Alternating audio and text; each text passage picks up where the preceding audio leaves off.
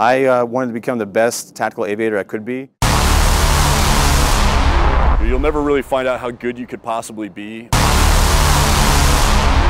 Coming to Top Gun is not just to make them good in the jet.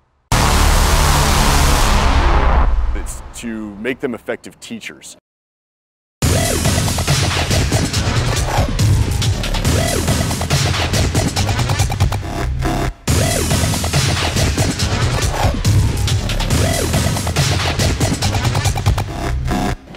Gentlemen, you are the top 1% of all naval aviators.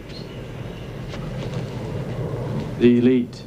Being a Top Gun instructor is rewarding, teaching the students during the Top Gun course, seeing them improve, and also working with your fellow instructors whose common goal is to develop and teach tactics to the F-18 community.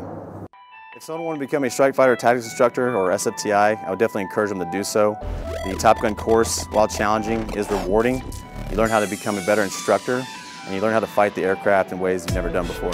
The Top Gun course is challenging, but I think it's probably going to depend on each person going through, but the most challenging for me was just the level of preparation required for every flight in order to be successful. Jester, see if I can give you a run for your money here.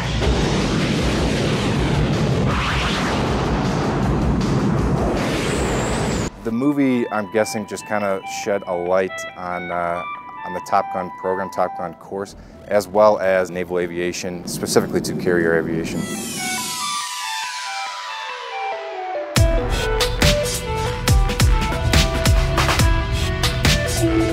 But with the advances in technology since then, the aircraft today have much more capable and advanced combat systems and sensors than the aircraft 30 years ago.